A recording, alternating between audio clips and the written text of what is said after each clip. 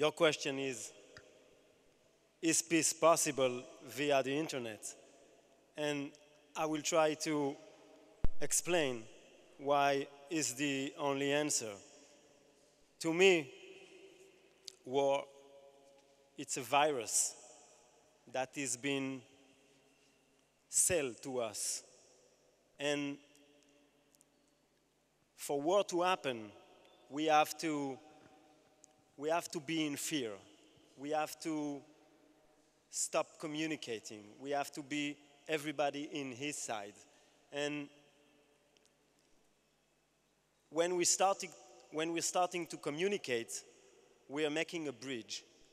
And this bridge building peace. Peace is not like many people told before. This is not a dream. This is really something simple that you can achieve by just simple fact. You just have to communicate. When we are not talking one to each other, war is happening.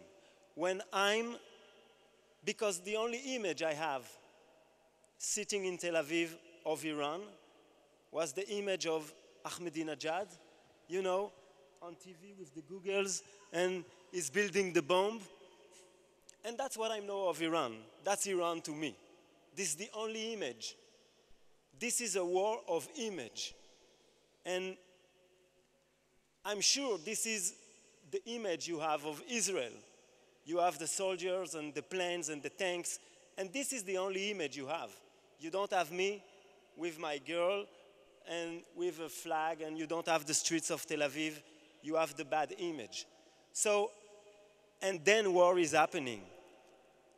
So to us, everybody, to make peace, we just have to change the image.